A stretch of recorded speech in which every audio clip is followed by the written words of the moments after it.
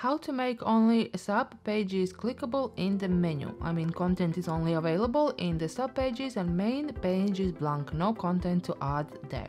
Great question, let's have a look.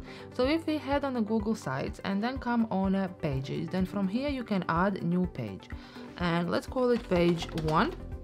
And then we are going to add a sub page on this page, adding a sub page, call it sub 1. Okay?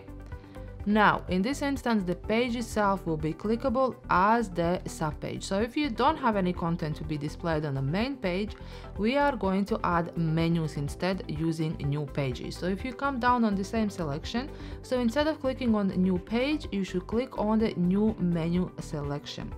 And we can simply call it as page 2. And then we will add a subpage on this menu selection and call it sub 2. Now let's go ahead and publish this site so I can show you what it means. So we have published our site. If we click on view, let's head back on home.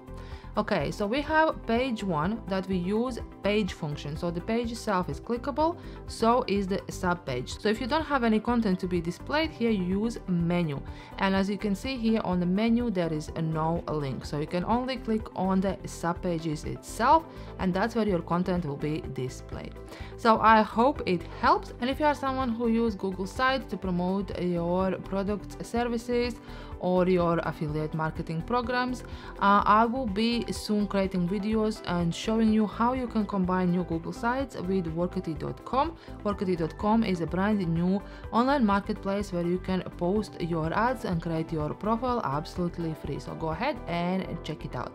In the meantime, if you like this video, please do subscribe, click the like button, and I will see you in the next one.